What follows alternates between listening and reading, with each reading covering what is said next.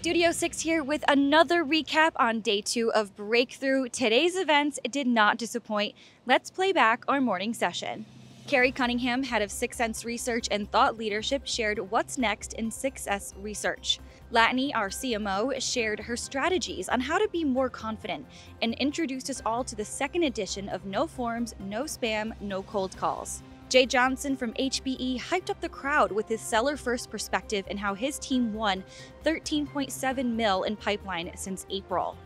And we finished the morning with a revolutionary product announcement with SalesWheel, conversational email, using AI to craft personalized emails that convert marketing qualified accounts into sales meetings at scale.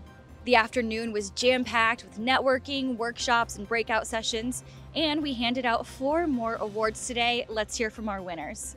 So Avanti just won the Ecosystem Fusion Award. If it wasn't for the out-of-the-box Salesforce integration that 6 Sense has, we wouldn't be where we are right now. We got the Nimble Marketing Award. We're excited to be a partner and a customer of 6 Sense and looking forward to the future.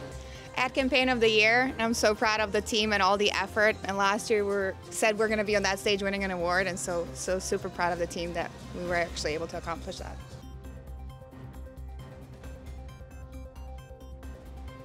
And one last thing before we go, we asked all of you what makes you feel confident, so let's hear it. I think the session opening with Latney this morning was just so empowering and exciting and motivating, definitely. Everything that I'm learning here is, I feel good about going back to the office and implementing it. Good. Yeah. Being here with my team, learning together. Just being in the room with all these great marketers. Great energy from the speakers, always fun, and these sick hats.